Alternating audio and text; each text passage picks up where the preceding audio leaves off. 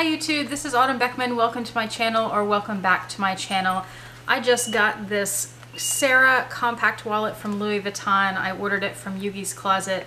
Still have the tag attached because I'm not sure yet if I'm going to keep it. I got it thinking it was a little bit smaller than it is. So what I'm going to do is show you how I'm going to decide. I'm going to see what fits in it and the different uses that I need it for. And I'm also going to put it in the smaller handbags that I wanted a smaller wallet for, to see if it fits along with my other stuff. And since I'm doing that, I'm going to show you in case you want some information about this wallet and are curious about it, because I'm not sure that there are any videos on it. It's not something you see very often. Measurements for this wallet. This wallet is just under 6 inches across. It is 4 inches high. It's 1 inch deep across the top. That's the widest part of it. And I think it's helpful to know the inside of the gussets here from corner to corner, so you know what would fit in the big open sections. That's just under 4 inches wide. These are all the cards that I have that I carry with me. Some are like grocery store cards, some are for different stores, some are rewards cards. You buy so many of this, they stamp it, you know, or punch it. Some are bank cards, some are IDs, some are insurance cards, some are work cards. There are all kinds of different cards, lots of cards, and I need a place for the ones that I don't carry in my big Sarah wallet. I need another small wallet to carry those little cards in. And then I also need a small wallet for when I have a small bag and I need to downsize my big Sarah wallet. So I'm going to go ahead, instead of having you wait while I pack stuff up, I'm just going to pack stuff, show it to you, pack something else, show it to you. Okay, here we go. So I was able to get all of the cards in here. It's packed pretty full, but I just wanted to show you the capacity of it. So there you go. I was able to slip 3 cards in the slots in the back, 3 in the front, 1 in this front pocket, and let me show you. This pocket doesn't go all the way down to the bottom, it only goes to the top of the button there. So like if I turned this that way, that's as far down as it goes. So it's the perfect size to put a little card in there. And then the wallet is wide enough that you could put a stack of cards in here and the gussets don't get in the way, so you could still flip through those cards. So all of that fit in there. Now I don't actually have to carry that much in there, I just wanted to show you how it all does fit. And you can still get it closed. I have cash in that back pocket. I have nothing in the zipped compartment, but you could still get some coins in there.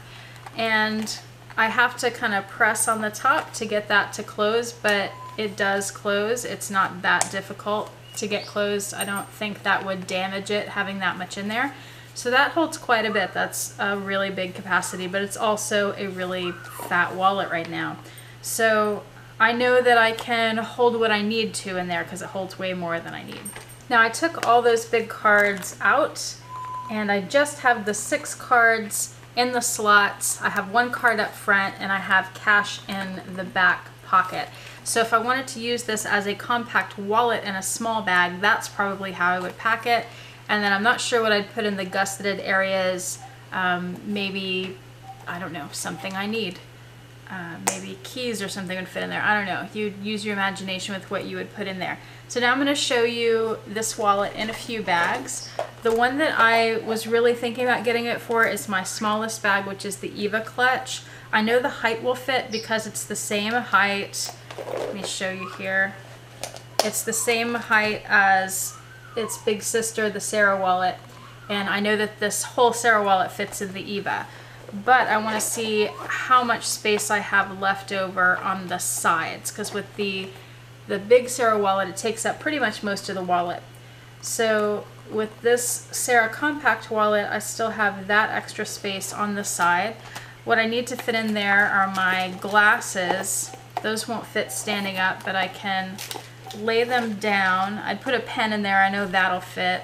My phone, and what else would I need to carry? Some keys. I don't have those in front of me, but keys would definitely fit down there. So that's helpful. That would be better than having the giant Sarah wallet. Oh, this would hold keys, so I could fit the clay in there pretty comfortably and still be able to zip it up. Now with the clay standing, that makes it a little difficult. Okay, so what I have now is the compact Sarah wallet. I have my phone and a clay behind it, and then I'll put my glasses on top of the clay and phone, and then I think I can get her zipped up. Maybe. Ugh, it's really tight. It's very tight, and it's pretty bulky in the back there. My glasses are kind of sticking out on this side. The zipper's not too wonky though, so I could make it work, but I think this is where I still need to get a little Chanel wallet. That'll be my excuse to buy that. This is my Chanel inspired bag from San Mario. I'll link this below. Let's see how it fits in there. As I understand it, this bag is about the size of a medium flap Chanel, and this is how it fits. So it takes up a little more than half of the length here, and then there's still room for other things. So that fits pretty well. I wonder if I could stand it up. I could stand it up too, so that would work much better, and that gives me a lot of extra room. Here's my Hermes Kelly inspired bag by Fashionphile. This is a 28 centimeter. Let's see how it fits in there. So here's how it fits in the 28 centimeter. There is plenty of room in there still. Here's my Hermes Birkin inspired bag by Fashionphile. This is a 25 centimeter. This bag is a lot bigger than it looks. The capacity anyway is a lot bigger than it looks, so there's plenty of room, no problem. This is my Chanel inspired clear bag by Lamb Gallery. I'll link this below also. There it is, plenty of room.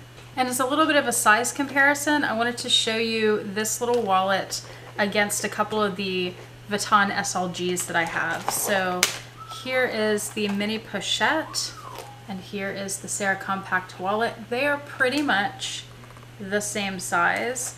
The wallet seems to be a little higher. I cannot get it in there because the top of the mini pochette is too skinny, but that gives you a little bit of an idea of how big this wallet is. Same thing with the toiletries 15. They are pretty much the same size. I would not be able to fit that in there because they are too close.